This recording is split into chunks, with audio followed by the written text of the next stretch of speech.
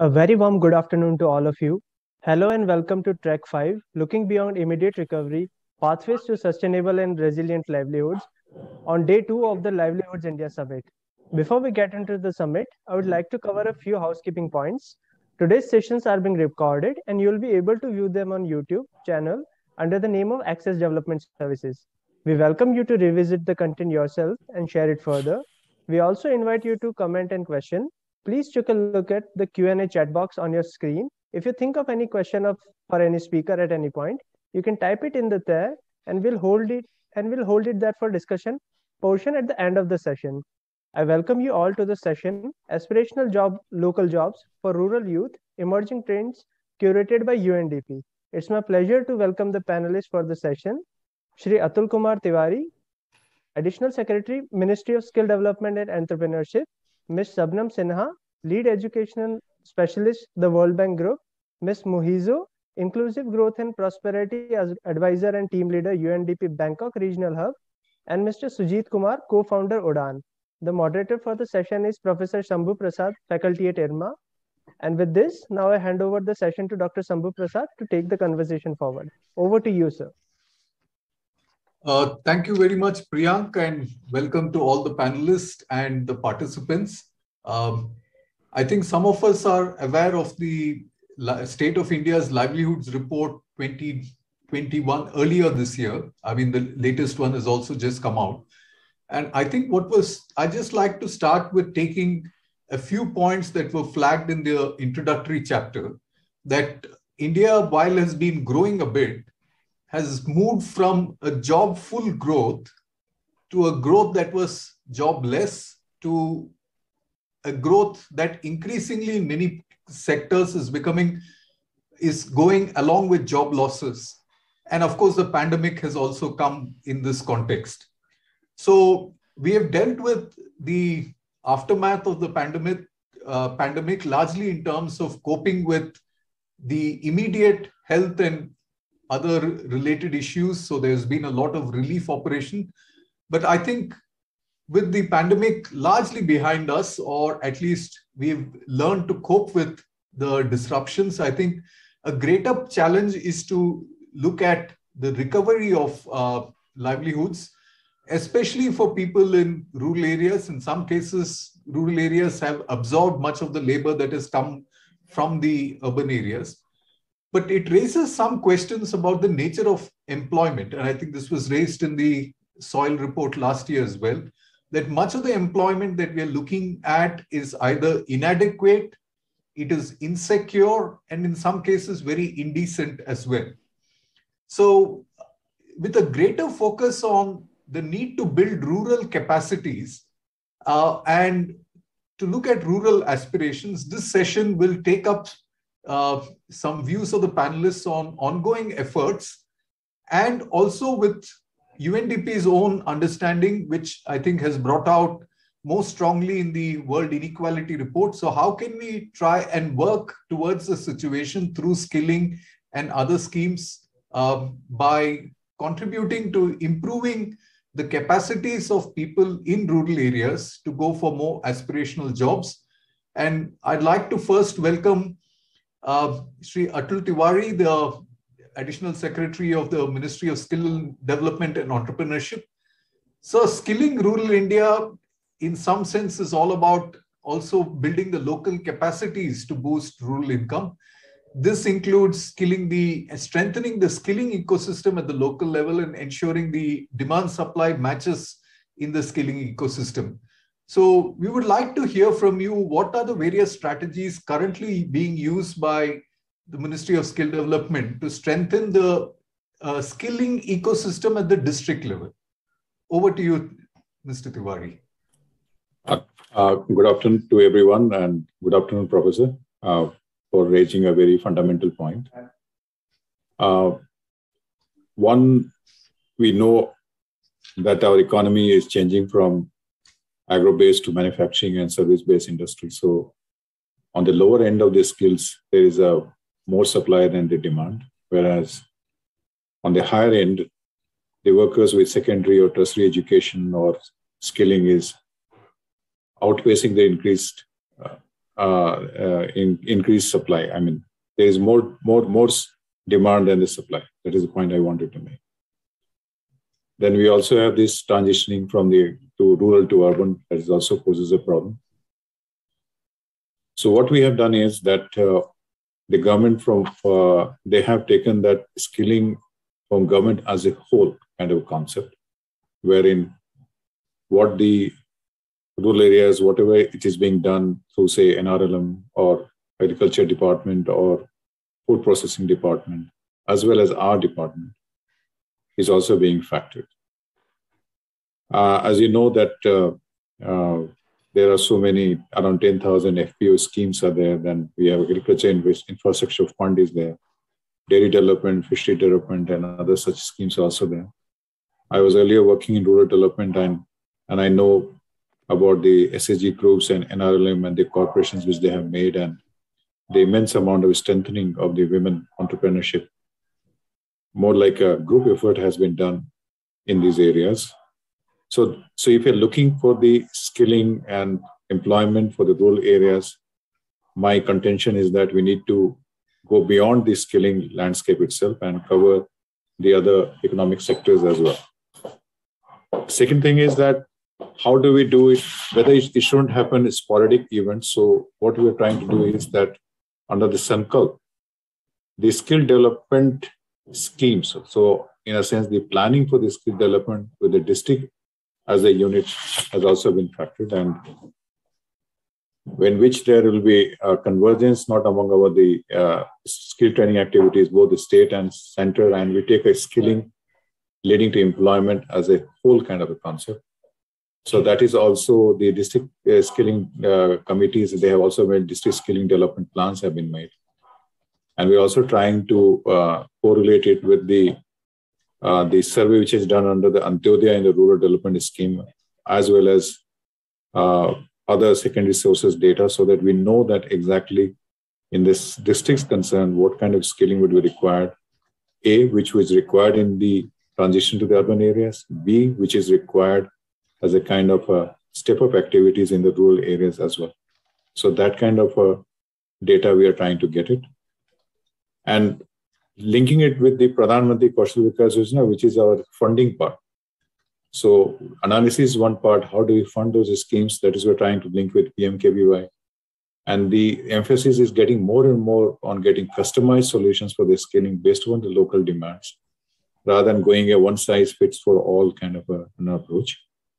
And of course, in this, we are also trying to have this the Industry 4.0 job roles are there.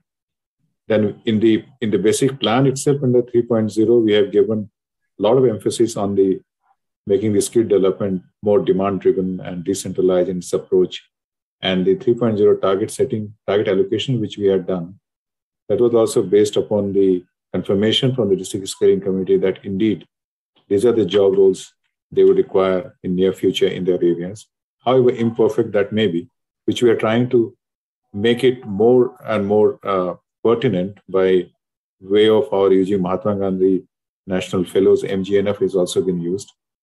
So I would say that on a conceptual level and on an organizational level, there is something which is happening under the District Skilling Committee, associated by the MGNF, under the Sankalp project, and also taking the guidance of the state skill development missions. And as you know, not many states have kept the skilling as their prime concern, in a sense that many states do not even have dedicated people on the district level to handle the skilling, etc. So that is what we are trying to do in that sense. Along with that, we are also trying to, under the STRIVE project, to strengthen the ITIs and the industrial training clusters. A lot of emphasis is being given to the apprenticeship nowadays. And it is here that the UNDP, I was told that they have something called BIJ Saki and managerial skilling models. So maybe we can link as we are trying to converge the different departmental skilling schemes together, or the district as a unit. And similarly, we can do similar innovative proposals, maybe under UNDP or any other such platform, so that we can go for more focused rural skilling as much as possible, which leads to employment. Thank you so much, Mr. Tiwari, for outlining the broad contours and for pointing out what is very interesting is the convergence at the district level. And also you mentioned that with the district as a unit, you're looking at customized solutions. So in a country like India with the kind of diversity that we have, can you give us some examples of how the government is taking up these customized solutions in Sankalp and PMKVY, as opposed to the earlier model where, it probably was closer to a one-size-fits-all kind of situation? So any insights and which you would like to share with participants on that? Yep. By customized, what I mean is that, there has to be the overall framework, which is the NSQF framework, and which is the nurses and job roles have to be defined. That is one.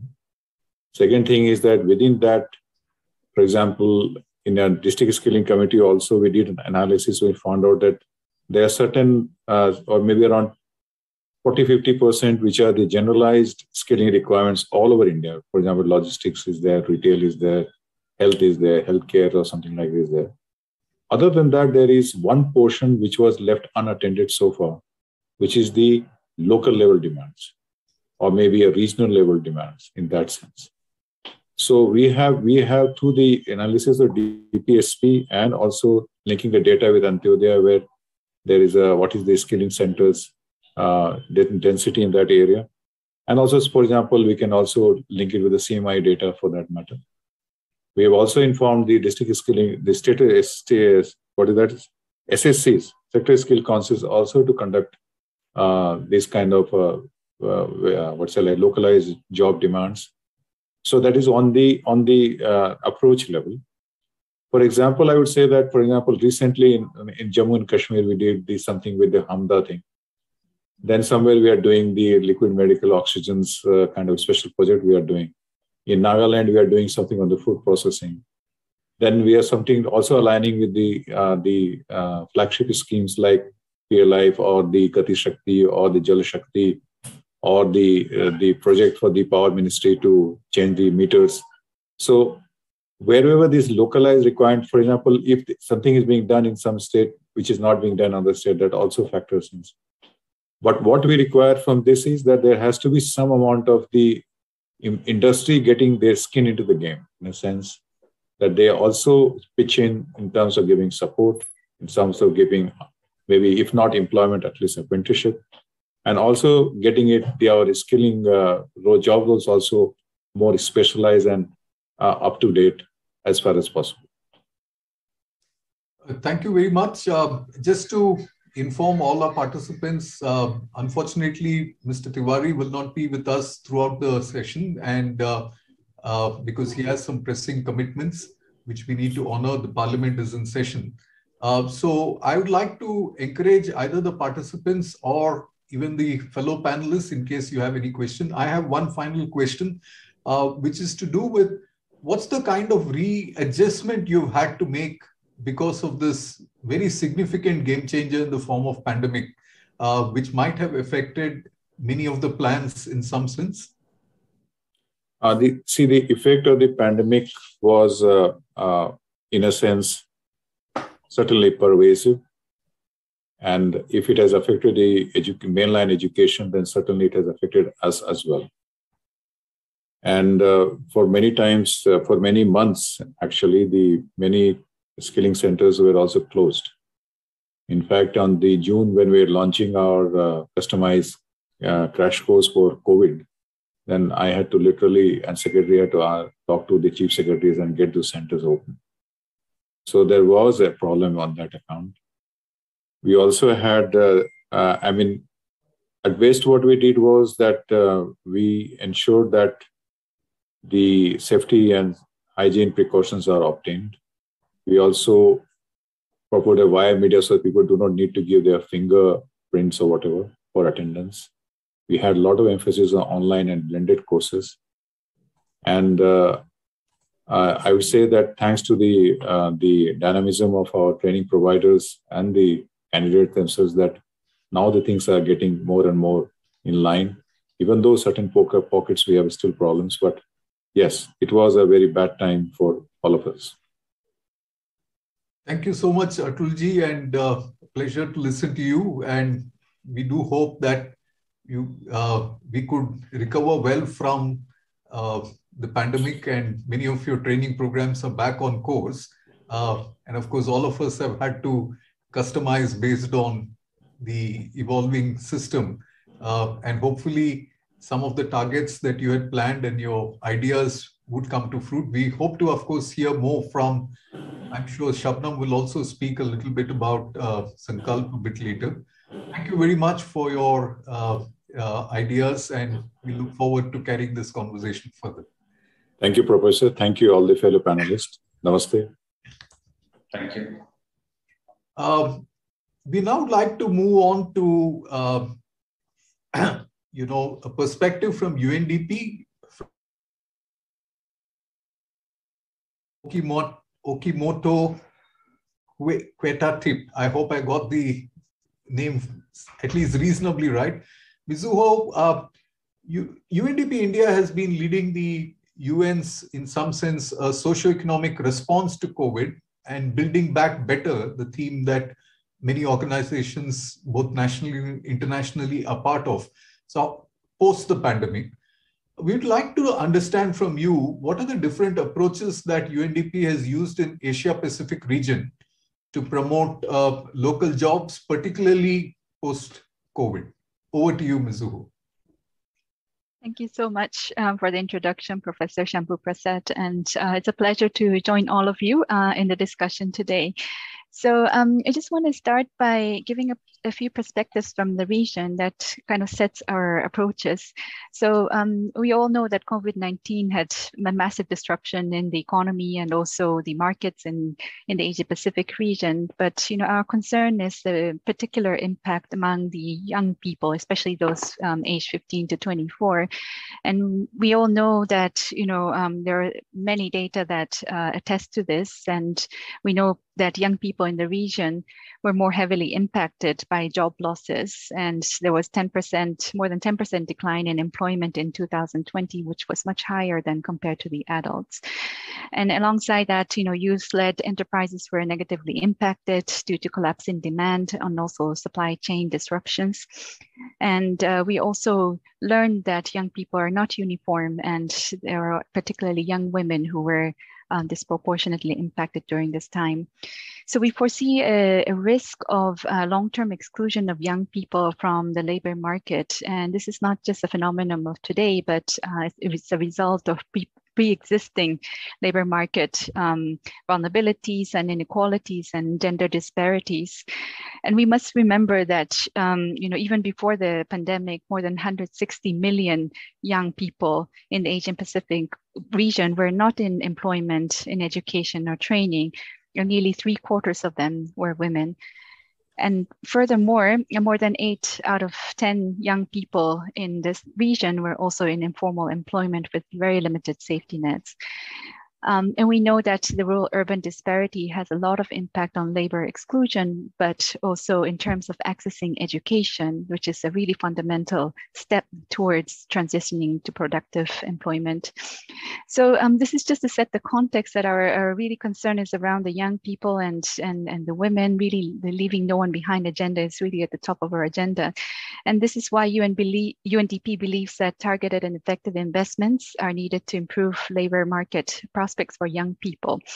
And our approach is very closely aligned to the SDGs as well as ILO's decent work and future work agendas. So in response to the pandemic, UNDP supports governments and partners in the Asia-Pacific region to adopt a wide range of measures to stimulate economy and employment, but also to support enterprises. And specific measures include, for example, access to livelihood opportunities, strengthening SME resilience, and supporting education to work transitions among the youth. I just want to highlight a few examples from the countries in our region and a few from other regions as well.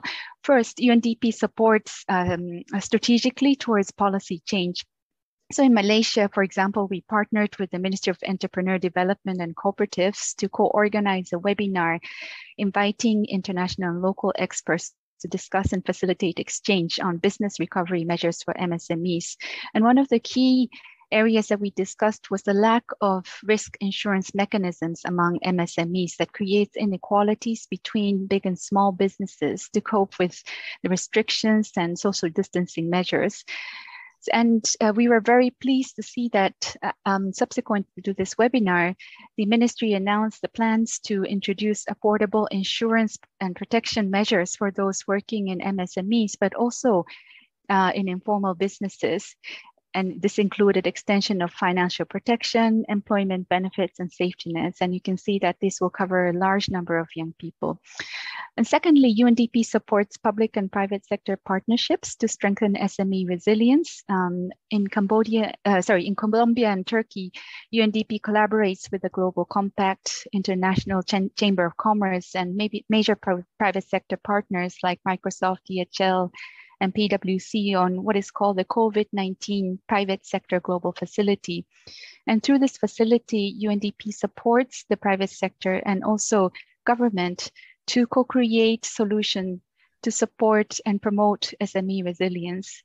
These include, for example, empowering SMEs with digital capacities, integrating SMEs into sustainable procurement and responsible supply chains, and boosting access to capital. And thirdly, UNDP engages young people directly, and also we work with them to generate evidence to support policies and programming for youth entrepreneurship. So UNDP's Youth CoLab is an initiative that directly supports the youth entrepreneurs in 30 countries in the Asia-Pacific region to assess how young entrepreneurs were affected during COVID, but also what were the innovations and opportunities that were catalyzed? So looking at the hopes and the futures. And the results of these surveys are helping inform UNDP to work with partners and connecting these youth entrepreneurs to various funding opportunities as well as technical assistance support. And fourthly, UNDP addresses the adverse impact of pandemic on women, including young women. So in Bangladesh, UNDP partnered with UNCDF and also with Bangladesh Bank Credit Guarantee Scheme to adopt financing tools, for example, the Women's Economic Empowerment Index, to provide recovery funds to women-owned enterprises affected by pandemic. And we were pleased to see that the government of Bangladesh has scaled up the credit guarantee scheme with its own budget of over $2 million to further expand the stimulus package that aimed to revamp the local economy. So these were some of the examples I wanted to highlight, but as a food for thought, I'd like to reflect on a few opportunities that we foresee that could boost youth employment in rural areas. First, we noted that the increasing demands for diversified food among the rising middle class is creating off-farm employment opportunities in food-related manufacturing services. So we foresee that labor-intensive agri-food industries can create jobs in the rural areas, including among large numbers of young youth who are maybe less educated and had opportunities for skilling. And we look at this agri-food industries offering opportunities, many other opportunities, including food security in the region. So really the agriculture value chains present an huge untapped opportunity for entrepreneurship, business development, and wage labor. But this could be done with more focus on young people. And I think here the governments could play a key role in providing incentives and supporting schemes and standards to promote agricultural value chains and creating farm and non-farm employment. And as Mr. Tiwari was also saying, that we have many opportunities to engage at different levels, macro, meso, and micro level. At the micro level, government can obviously offer important support to establish regulatory frameworks, national development strategies, and trade policies that can support these value chains. And at the meso level, industry standards, business can develop and improve channels of an efficient value chains. And at the micro level, and that's where I think we also come to the district level, the investments in skills development, the technology upgrading, and access to capital will be very important for integration of young people in the value chain. And the second opportunities that we foresee is digital transformation, which can provide significant employment opportunities for youth in the rural areas. The universal access to digital solutions can reduce inequalities between the urban and rural areas, but it can also offer making digital solutions as a lever for productivity among SMEs and informal workers in the rural areas. And the universal access to digital solutions can also support developing digital skills among youth aligned with the market needs and supporting digital innovations in rural development and youth entrepreneurship. This final point is the opportunities that we see in green transition in rural areas that can help diversify the rural economy and provide green job opportunities for the young people. And the job creation could be done through many means, including production of supply chains, production and supply of clean energy systems, and setting up new energy service company that serve the rural communities, as well as ecotourism in rural areas, including through supportive sourcing industries like construction, agriculture, handcraft, and other services. So thank you for the opportunity for UNDP to share some regional perspectives. Maybe I'll pause here and hand over back to you, Professor Shambhu. Thank you so much, Mizuho, for a very nice overview and some of the challenges that are faced. In fact, I would like to have a little bit of comment from you on, a quip that has been made about MSME post-COVID. So some are referring to MSME as most severely mauled enterprises, the ones that have got most affected in that sense. Some very interesting experiments happening in the Asia Pacific region in terms of credit guarantee and risk insurance. Anything specific you would like to mention about anything from UNDP India's point of view? Well, yes, I think, UNDP in India has been supporting very extensively to respond to the COVID crisis, and that covered 56 districts in 9 states, particularly focusing on livelihood opportunities and financing markets directly to more than 200,000 households, but also to the supply side, which is the MSMEs and industry associations. So let me just start by focusing on this, our support to MSMEs. We understand that there are skilling requirements and connecting them to educational skills institution would help bridge the demand and supply gap. And I think that was what also Mr. Tiwari was mentioning. And our support is very much focused also at the local level, where there are opportunities to really contextualize and bridge the demand and supply side. And in particular, we have been providing very focused support through our projects in rural Gujarat and Karnataka. And these are showing very promising early results.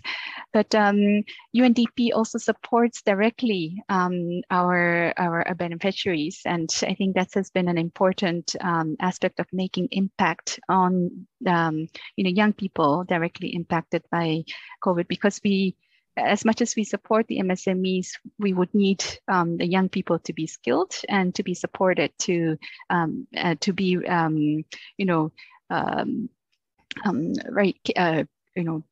skilled to be employable. So just a few points maybe here is that UNDP has been supporting online career development guidance for young people across India, including in rural areas. And you may know of the counseling and job readiness support called Sak Honge Sapni, which is a series of videos, and they're all available on YouTube.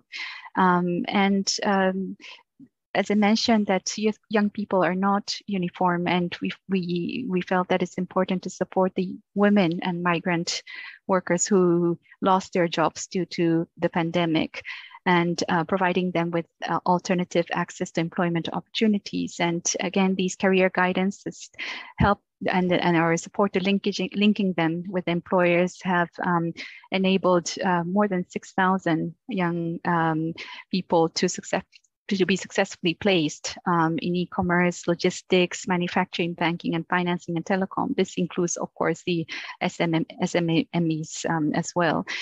And I think was very encouraging to hear Mr. Tiwari mention about the apprenticeship, because again, we definitely see this is a strategy for young adults and young people to transition smoothly from school to a work life, which is very different, and that this is this promotes the link between industry and training institutions. And we know from recent ILO reports that there are also returns in investment for the SMEs when you actually invest in apprenticeship. And you can see the returns already after 1 year of apprenticeship, but also already during the apprenticeship period. So I think these are some of the support that we provide in India, and directly to the supply side MSMEs, but also looking at the young people themselves as well. Thank you. Thank you so much, Mizuho, for pointing out the various challenges, as also the importance to focus on youth and women as specific categories who have to be very much part of the ecosystem in case we are looking at aspirational jobs for rural youth. There is a question that's possibly been posed to Mr. Tiwari, and I'll read this out. If Mr. Tiwari is in a position to answer, please, I would request him to, but otherwise maybe Shabnam might want to include this in her own observations. The question is, sir, what will be an area of focus post-COVID in terms of skill development? Omicron, people are already in panic mode. How will it impact the people? Are there any plans or measures for next year? Mr. Tiwari, if you're there, could you respond to this?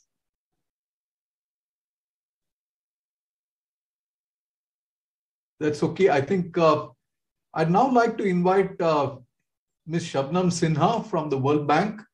So one of the primary reasons for unemployment in India is that available jobs do not seem to match the aspirations of the youth. So there's a huge gap between the skills required by the industry and those imparted by higher education and training institutes, including possibly our own institution here at Anand.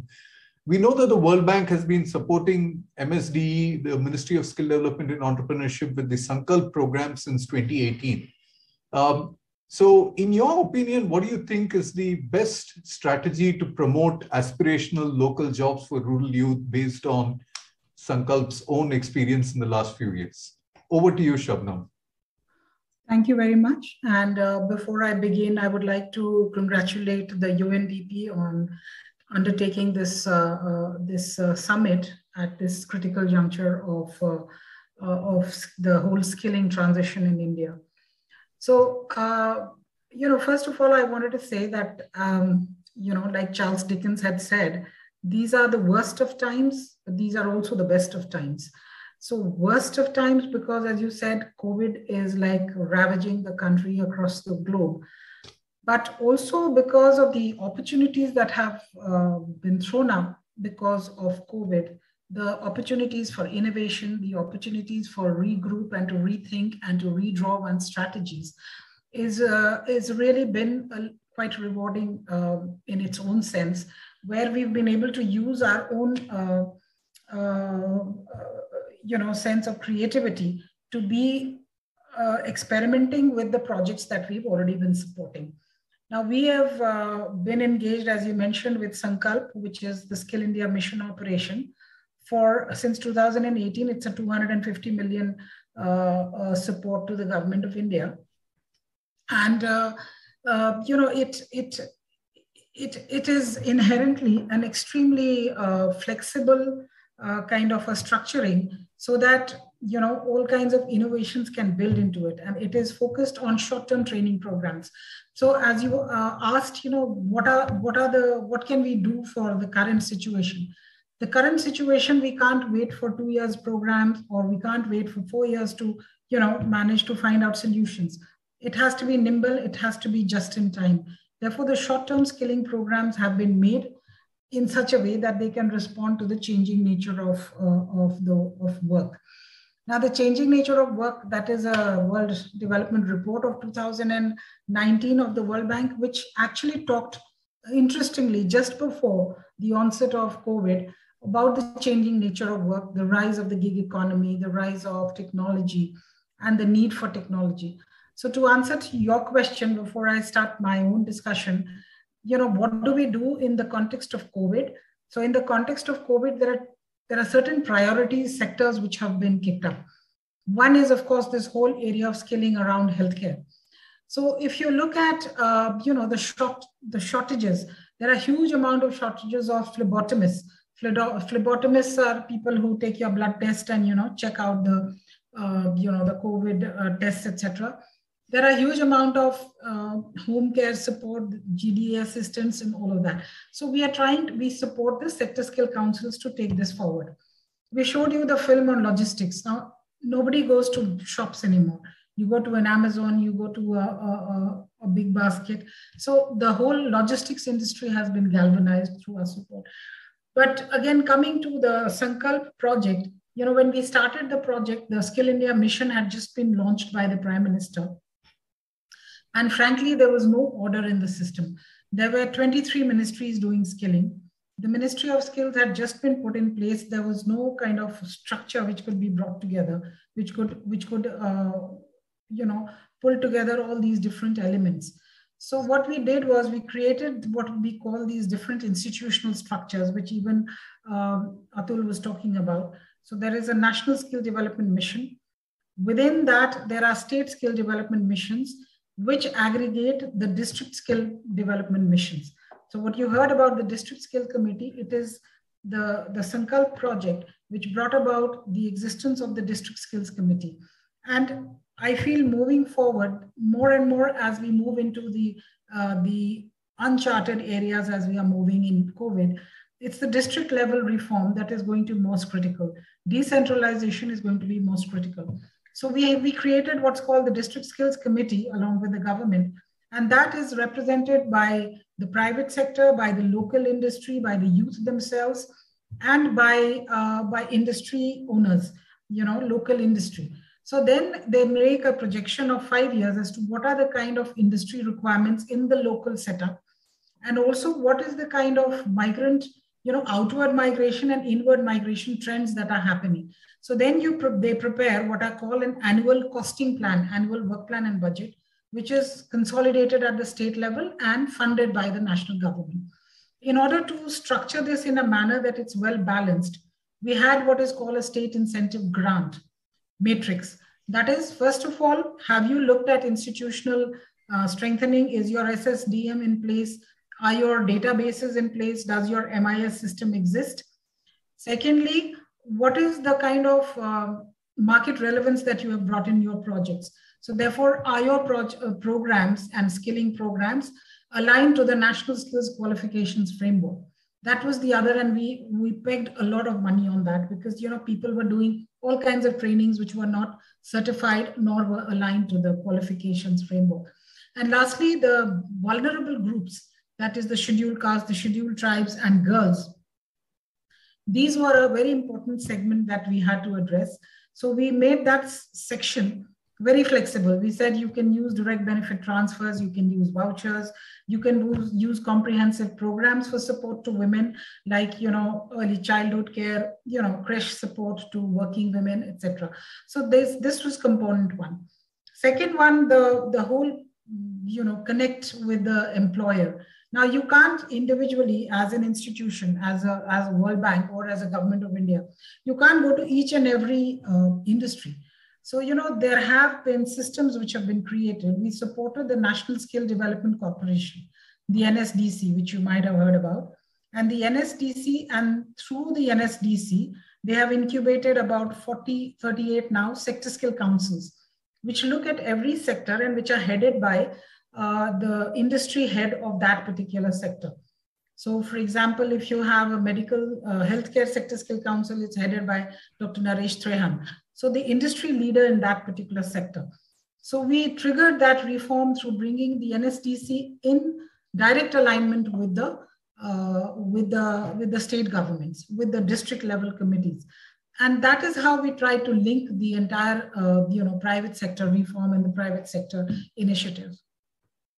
But as you mentioned, the MSME sector, especially in the context of the returning migrants, which have been massive, and your paper also mentions that 6 states have had most returning migrants. So this was an issue we started addressing, trying to look at what are responses that could be provided. So it was, the Minister of Skills started himself in his own constituency in Uttar Pradesh, that, we started triggering, we went down further from the district level, we went to the Gram Panchayats. And at the Gram Panchayat level, an analysis was done of who are the returning migrants. These returning migrants were, some of them were skilled, some were semi-skilled, some were not skilled at all. So skilling programs were taken for the unskilled ones, and recognition of prior learning was taken for those who were, who had prior skills, but who needed to be certified in order to move them into the labor market. And then these people were skilled and they were employed in the local industry. So there could be an NREGS or an Manrega, or there were utilities, which the government itself was providing. So they were connected into that. So this local area planning has been very critical. And moving forward, I would not like to take a lot of time. If there are questions, I'm happy to answer that. We are now moving towards what's called the GRID methodology, that is Green, Resilient, Inclusive Development. So for GRID, we are now going to be supporting especially the green jobs. And, there's another project that we have with the Ministry of Education, which is a $500 million project, which is looking very critically at several other components, but school to work transition is going to be very important there. So we are also trying to see how can schools become have solar panels, can become green schools, can have that kind of, structures and mechanisms where we can connect them to the labor market, into the solar industry, to the green industry. And we are trying to, we have tied up with the Sector Skill Council of Green Jobs to try and bring about this. So the GRID methodology moving forward for all development agencies is going to be very critical.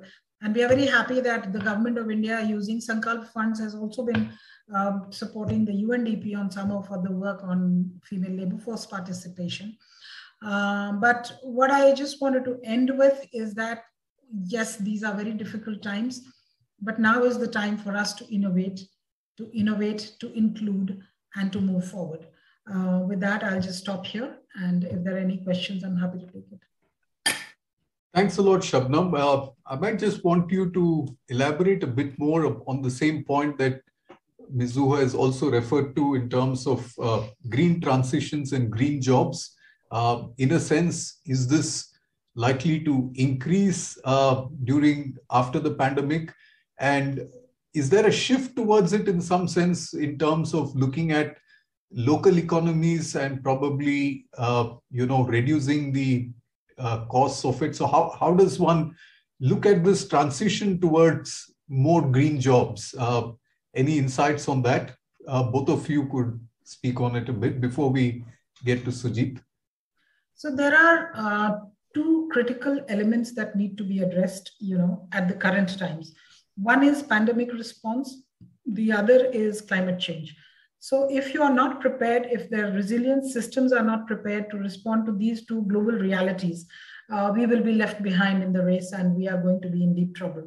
So these green resilient, just to give you one little sense of what we are doing in the state of Gujarat, that's a $1 billion support to the state of Gujarat on school education reform. Now, each school is being made a green school. There is a solar panel. And if you look at the economics of the solar paneling, it's so interesting that the solar panels will be put up, whatever green energy is required for the school is being taken from that. And then the extra energy is actually routed to other agencies or other institutions or to other individuals who want to buy that energy. And the money that comes back from it is actually routed back into the schooling system. So it's a very interesting economic cycle which is emerging. especially in the state of Gujarat, and which is pretty progressive right now in these thinking. And we are trying to scale it up nationally now with our energy, global practice of the World Bank. I'll just stop here if you would like to say something. Mizuho, I'd like you to come back to this point a bit later, but maybe at this point, we'll also have some initial comments from Sujit. Mizuho, you had referred to digitalization and digital solutions. In some sense, there's been a reference to the inclusion of the private sector in the ecosystem. So Sujit, Udaan has been in the news for creating innovative B2B technology solutions, making trading easier for farmers, SMEs, etc. So such supply chain solutions have the potential to creation of thousands of jobs in India. So the question for you is, what can be done by policymakers and development partners and practitioners to ensure that the millions of youth who have basic educational qualifications and face the digital divide, especially those in rural areas, are absorbed in the opportunities arising from the expansion of such tech-based solutions? And I think Udaan's a good example. I think you also believe in the fact that the e-commerce is not just the fad of the urban part of India, but there is a significant scope in the rural areas as well. Over to you, Sujit. Thanks, Professor Shambhu, and thanks everyone. And thanks for inviting me. It's a very unique event where I've been invited. Most of it is like a startup or how technology is changing. Yeah, I'll give my perspective. Given my background, I've started my journey with the various startups, but I think two of them were significant one. First, I have started with the Flipkart. So I've seen the B2C journey since 2008 and being part till 2016. And then I've started B2B commerce. I also call it, it's a Bharat Ka e-commerce, because if you see, 95% of the consumptions are happening through these 25 million retail points, retail shops all across India, be it rural, tier 1, tier 2, tier 3 cities. I think these are the opportunity. We see that how to solve the commerce using technology. And if you see in India last 7-8 years, the way people are using technology, especially internet, and through which they consume content, they do the messaging, using to enhance their business, for payment, for almost everything, right? So be it, if you'll see all the innovations, like some of the people were talking how to make people skill and all. I see it as a just education techs are already solving this problem, am I right? We have to also change ourselves. So I'm not going there, but when we are building this, when Udaan has seen that how to make these 25 million retail shops and 150 million farmers, which are producing all kind of stuff in this country, how to procure and enhance their income, and rest of the things they will take care of it. So removing the inefficiency, layers of inefficiencies, I think that was our focus. So in distributions, when manufacturing the goods, how it's going to the retailer, and through retailer, consumer are consuming. So how to make that relentless, and for retailers, how they should use their working capital to grow the business. Can they sell more to the same consumer in their catchment area? I think all those, because sourcing is a problem. They struggle to source for one category. If they have the shop and they have the captive customer, can they sell more than one category and give the better customer service? So I think that what we are in the journey of solving.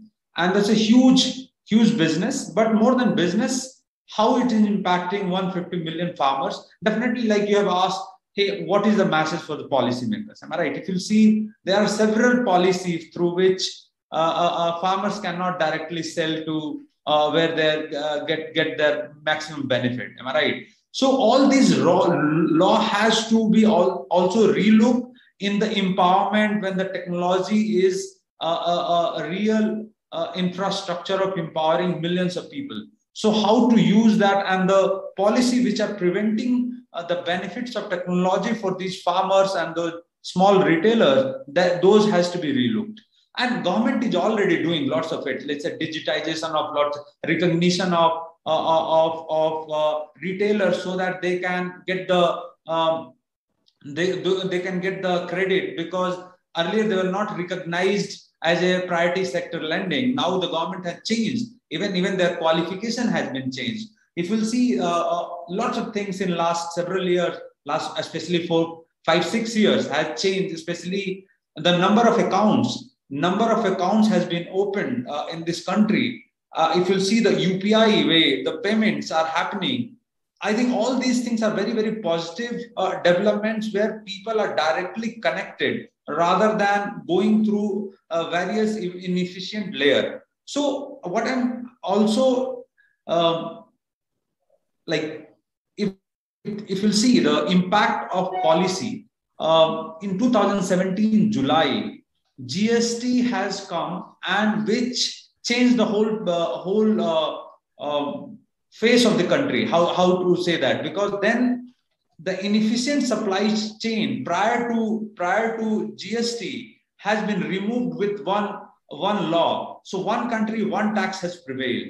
Earlier, every state has a different kind of law. Some goods you cannot carry, some goods you can carry. So what I think government, they are doing facilitation job rather than entrenching to solve and solving the supply chain. So change those hurdles and you will see the impacts.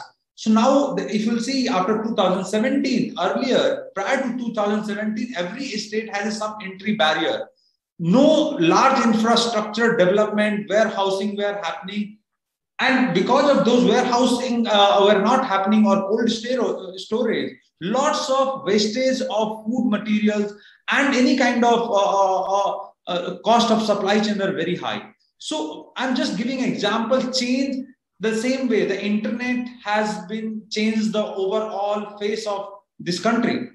Because people now taking the direct benefit, be it any of the government policies as well as any of the transfer, they don't have to travel.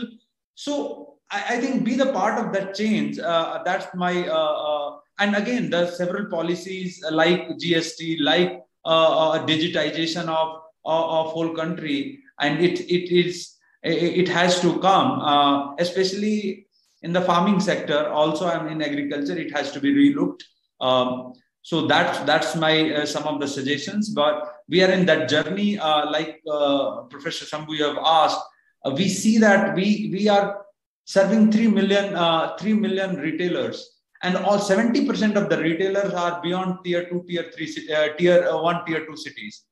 We are reaching to more than 900 cities to supply these goods to the retailers, and their earnings are changing because they don't have to travel from, let's say, Nagaland to Surat to procure some let's say sari or manufacturing any of these things. They are just ordering and they are getting within 2 or 3 days. So I think that's lots of movements are happening on the surface. We have to also relook, like I'm just requesting, because I have seen the representative from the World Bank and UNDP. They have to also change lots of the grants they were giving, how to make it more impactful and using the technology rather than just using 20 or 30 years back mechanism. I think that's just a request. I'm not saying that you guys are not doing it, but I think it can be more effective if the data-based decisions are happening. Thanks a lot, Sujit. We'll come back to you in a minute. I gather Shabnam will have to leave. Shabnam, I think Sujit has posed a question to you, but before that, there's also a question that was there on, how can MSD respond to the 21st century upskilling and reskilling? Any brief comments on that before you did mention you have to move to another meeting now? Yeah, over to you, Shabnam. Yeah, so thank you. The context of COVID has changed the entire complexion of the way we are moving on skilling.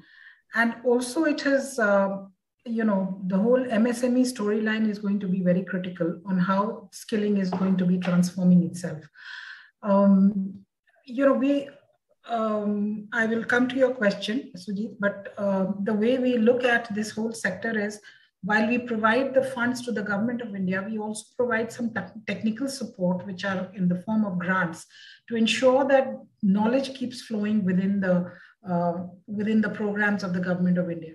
So now nobody is interested in the typical construction and plumbing and all of that, which happens, the big ones happen in the ITIs. There is more interest in the aspirational segments, the aspirational sectors, which give you a job immediately. So one is, of course, you saw the logistics sector skill council work. One is green jobs. I already spoke about that. The other is the banking, financial, insurance sector jobs.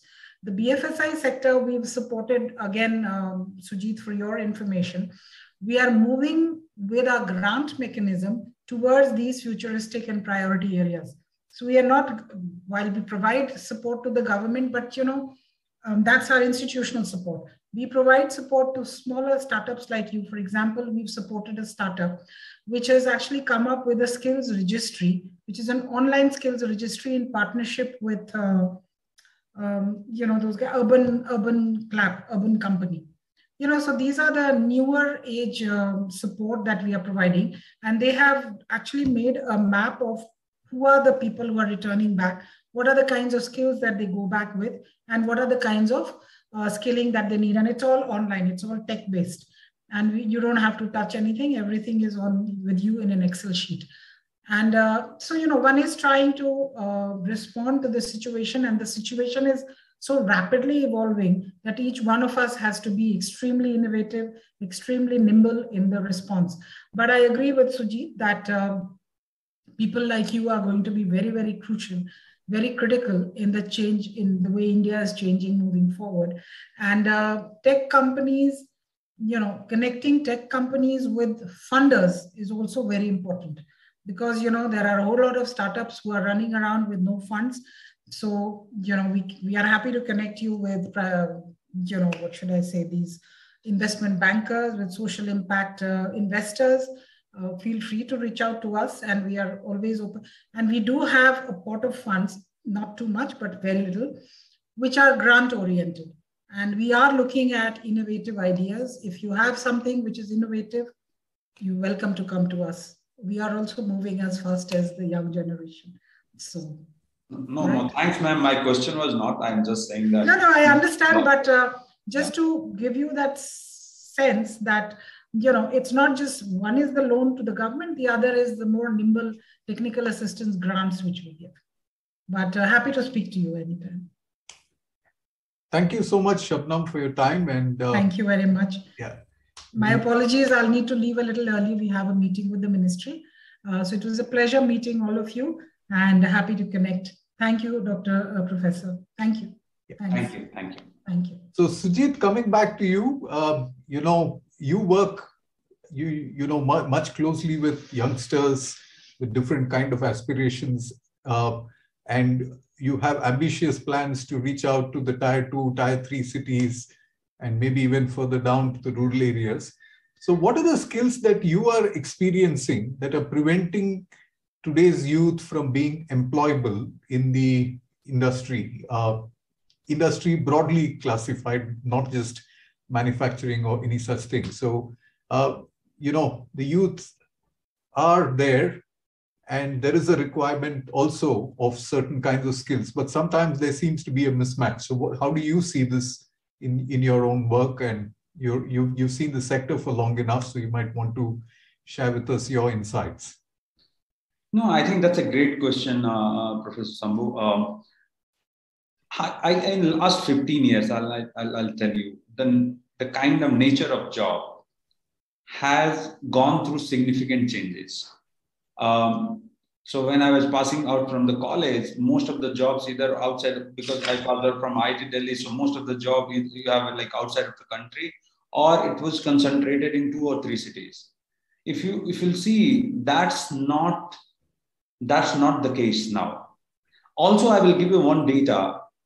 In a startup, I don't know other government or any of the initiative by any of the bodies, but let's say Startup India, in last 10 to 12 years, and because that's where it has started the journey, practically, has employed directly, I'm not calling it indirectly, directly more than 5 to 6 million people. In that, the delivery boys, in that in warehousing, manufacturing, working on content. So the nature of job, part-time, full-time. So like we are in e-commerce. So for us, the people who can work in a warehouse, do the last mile delivery, truckers, definitely technology point, category, sourcer, merchandiser. All these are very plain jobs which people understand. But if you see like education tech, health tech, content creator, I think those jobs were not existing 10 years back.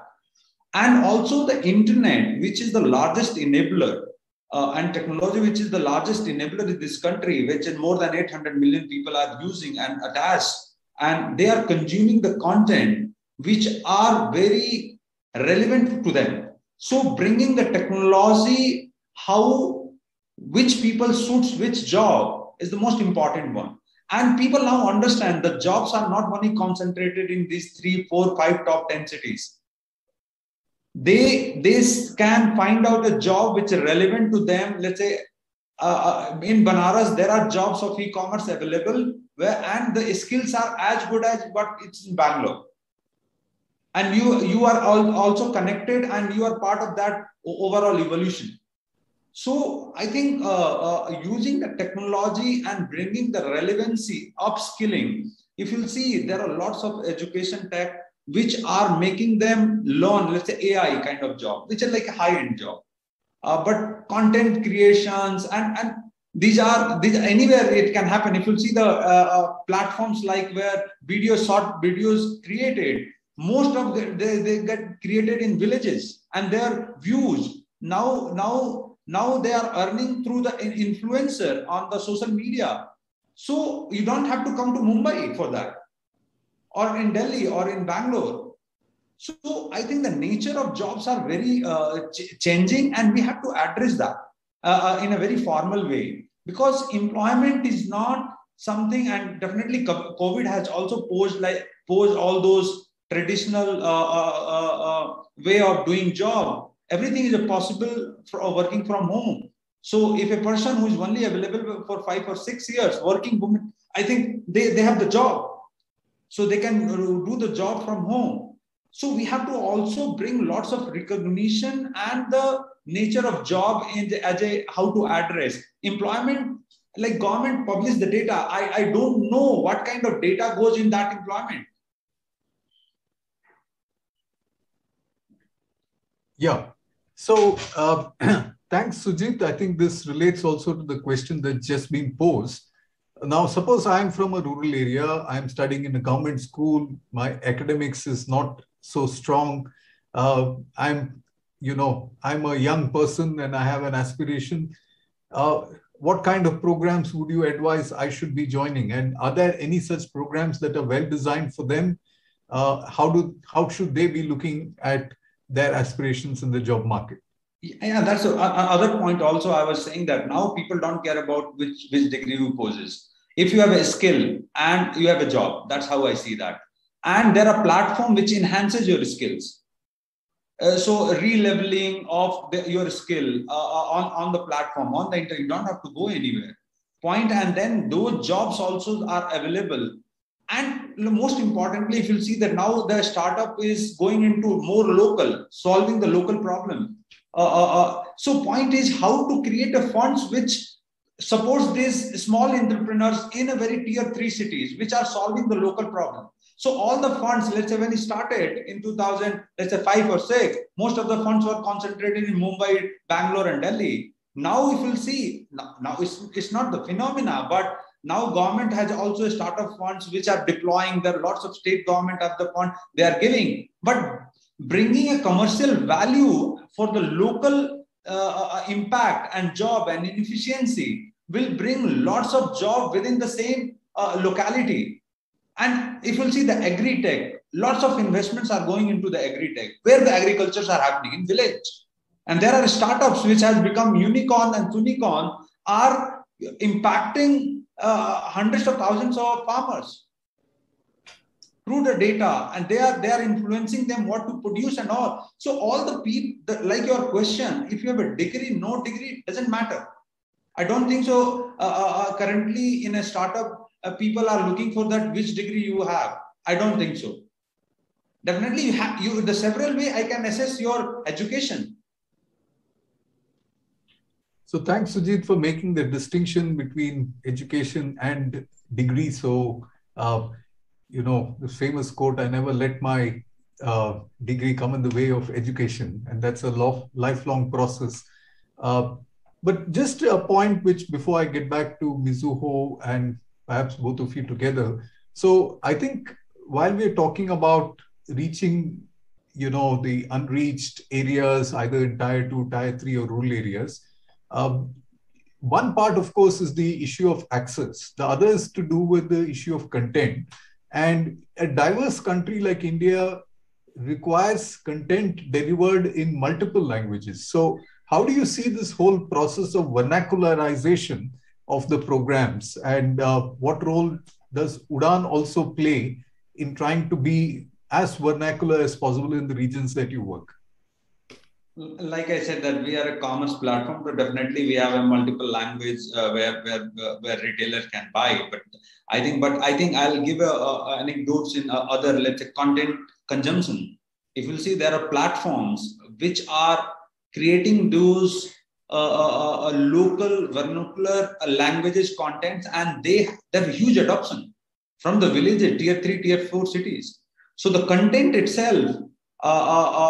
So that's the largest consumption. And there are various platforms. I don't have to name any, but there are various platforms. All of them are getting, their daily users are in millions. And they are not in tier 1 city. They are in somewhere in village, tier 3, tier 4 cities. So content creation, consumption, because if you see the data of consumption and on the internet, India is one of the largest data consumer per capita. I'm not saying that overall, per capita, largest consumption. Who is consuming? So I think there are lots of innovation. Like answer to your question, we are commerce. We are only supporting in a various, let's say, discovery, search, language, interaction, customer support. I think that's the vernacular part of earlier only English as a prominent language. Now there are regional languages like Tamil, Hindi, Kannada, Malayalam, Gujarati. I think those Bengali, I think you get all those are given. So you don't have to work hard. But the most dynamic content creation and the consumption are happening in a vernacular language, which are like phenomenal. Nobody can, and lots of companies are building on top of it. So thanks a lot, Sujit, for your insights on the opportunities that are available for people in rural areas. If they were to look at things somewhat differently, it requires a different mindset shift to move away from just learning English or doing well academically, but to be focused more on sometimes your own passion and what you aspire, and the avenues today to connect with what you're interested in is probably much more than what was there maybe 5-10 years back, etc., or surely at least 20-30 years back. I remember an occasion where I met a farmer in Mirzapur a few months back before the second wave, and he was doing some amazing experiments in agriculture in his very small farm.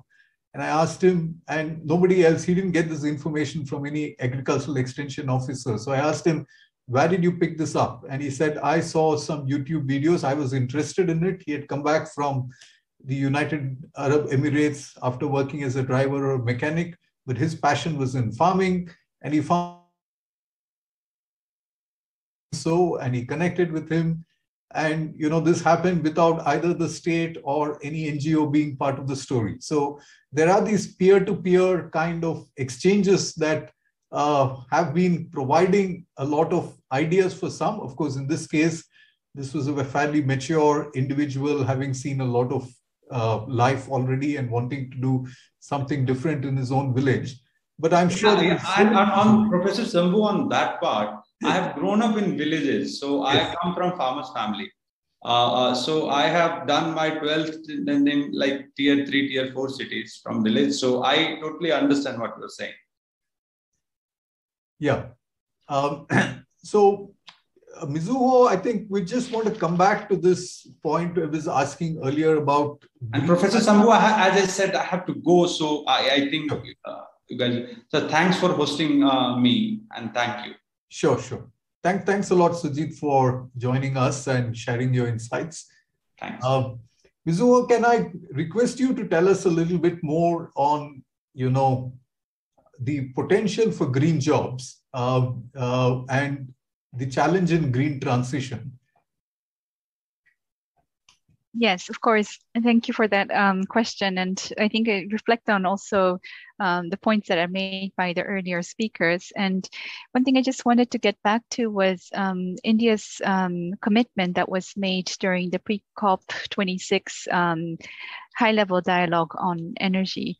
And it was really fascinating that one of the few countries in the Asia-Pacific region that committed to really concrete targets was India, and that was to reduce the emission intensity of GDP by 33 to 35% by 2030. And this is through increasing renewable energy and in all sectors, agriculture, banking, industry, and transportation sectors. So I think that that really already signifies the national commitment to how the economic diversification and energy transitions will shape up in the coming years. And I think, as Mr. Sujit was also mentioning, this is the way the nature of jobs will change also in the future. And I think what is important here is taking it to scale, and that requires, of course, strong leadership by the government with a strong and long-term vision. It cannot be done today and tomorrow I change, and it does require sort of long-term vision. And I think the role of government to facilitate this process, and together with the different partners in the society, and that turns back to what Mr. Atul was saying about the whole society approach. And I think that's where, UNDP as a partner that was,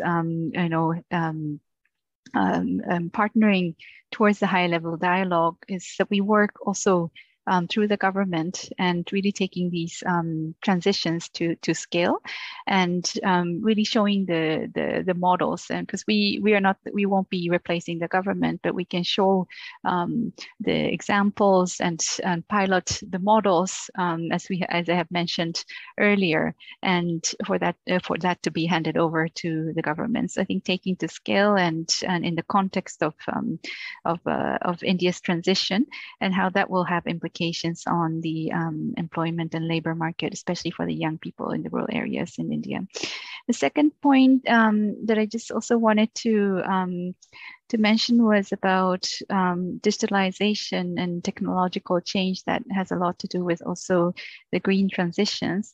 And a large part, of course, could be about infrastructure, and again, linked to the commitments that were made by the government. But I think what UNDP's approach in India and also in other countries in the region has been about, what is there that provides the enabling environment through training, entrepreneurship, counseling, job counseling, and ensuring the transition from education to the labor market, and also connecting them, young people, to the market and finance, and strengthening value chains. So I think when we talk about sort of green transitions and digital, and also involving digital, it's not just about infrastructure, but there are a lot of sort of supportive measures that are required.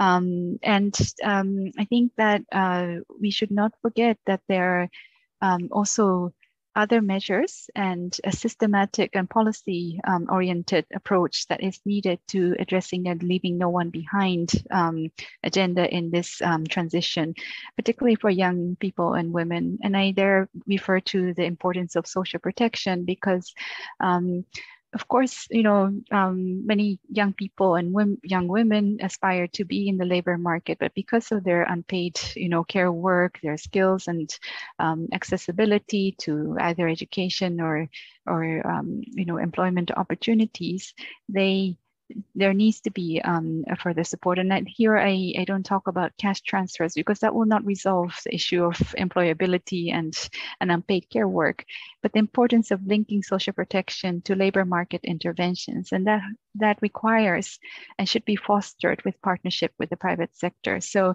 again, it's a holistic approach to, sorry, I'm going a little bit sort of in different directions to go back to your question, but this is how UNDP sees that is, green transition, digital transition is not just about, technologies and infrastructure, but it is about the policy, the long-term vision, combined with approaches to not leave the vulnerable people, especially the youth and the women behind. Thank you, Ms. Zuho. I think just a follow-up question to it, and possibly, unless there are more questions, we could probably end with that. This whole dimension of building better together and trying to move towards inclusive entrepreneurship, where the women labor force participation increases, youth are more involved, is something that requires a lot of collaboration. How do you see, as you also mentioned, in some sense, it's to do more than, creating the infrastructure and the platforms, etc. But also an important part seems to be, how do you get actors to work together, to think together about a common problem and find solutions together? So any insights on this particular part, on collaboration, thinking together, we can imagine? Yes, thank you. I think that's really the future of our approach to the entrepreneurship and inclusive entrepreneurship. So as I mentioned in my example in Malaysia, I think it's really bringing all the stakeholders around the same sort of dialogue and policy table and really coming to an understanding of the issues. And with so many actors in the room, we could be going on all different directions, but I think it's coming to the same common understanding of the issues, where that could maybe exist in small scales in the SME sectors and also informal sectors, but they're cut across the same issues. And I think there also you identify the role of the state, but also role of the other actors, and the business can play a very important role, and academic institutions, as well as also the groups of women and young people, and not to forget the importance of the local governments and the district level. So I think that kind of dialogue and setting the agendas and vision and coming to the same understanding of the issues are really crucial. And I think that was how Malaysia was able to kind of agree and the government to come to a proposal of how to reduce the risks among and provide support to the SMEs and informal sectors. So I think that approach would be very, very crucial. And I think I was very interested to hear from Mr. Atul about the approaches of India and how to localize and contextualize the issues at the district level. And I think that's very important in a huge country like India. You can't have everything driven by the state, but you need local and bottom-up solutions who know the people, who know the young people, who know the women, and what skills they did skills assessment to identify the opportunities. And that's where I think the challenge, the focus will be more from a challenge to opportunities and how you can really make a change in the community, because it's really about social mobility, and only the local community will be the ones that really want to see those change happening at the community. So, and that becomes a national effort, I believe. So, and let me stop here. Back to you. Thank you so much, Ms. Zuho, for your insights. And, in the absence of any further questions, and I'd like to make a quick summary of some of the discussions we've had. I think we've had a very interesting discussions on the key topic on aspirational jobs for the rural youth. We started with Mr. Tiwari presenting to us the ideas that are coming up and the challenges during COVID.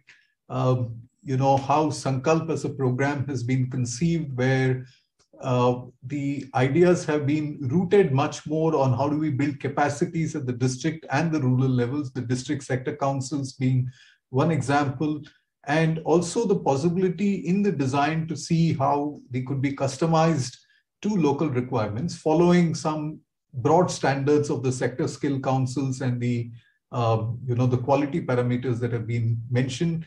Mizuho spoke about the challenges on the limited safety nets that exist for women, the need to build better together, the various examples from Malaysia and other countries on trying to increase the resilience of MSMEs, the need for risk insurance, the youth collaboratories in some sense in many of the other countries. UNDP India has been trying in terms of education. Shabnam spoke to us about the flexible structuring in terms of opportunities in skilling, the incentives, grants that exist, the support of NSDEC. There was a reference by both Shabnam and Mizuho on green jobs. And Sujit pointed to us the major changes that have happened in recent years, where technology can be an enabler. The big ticket changes have happened from the government in terms of UPI, which is making things possible, GST, the data penetration being very high, people learning a lot in local languages, and the fact that this is no more an urban phenomenon, but quite deep-rooted. And finally, we would like to leave us with this thought that while there is indeed a lot of opportunity, we saw some films on newer kinds of jobs that rural youth and particularly women have been looking at. There's still a lot of scope for collaboration in the sector, where the government needs to work actively with local governments, the private sector with civil society organizations and social enterprises to create more local jobs as we move into a post-pandemic world. Thank you very much, Mizuho, and all our participants, our panelists, Sujit, Shabnam, and Mr. Tiwari for their very useful and insightful contributions. Over to you, Priyank and others at Axis. Thank you very much, panelists, for such a thought-provoking discussion, and special thanks to Shambhu sir for a very deft moderation. With this, we'll end this session, and we'll take a short break to reconvene at 3:25 for a session on development pathways for social protection of vulnerable population of India. Thank you, everyone. Thank you.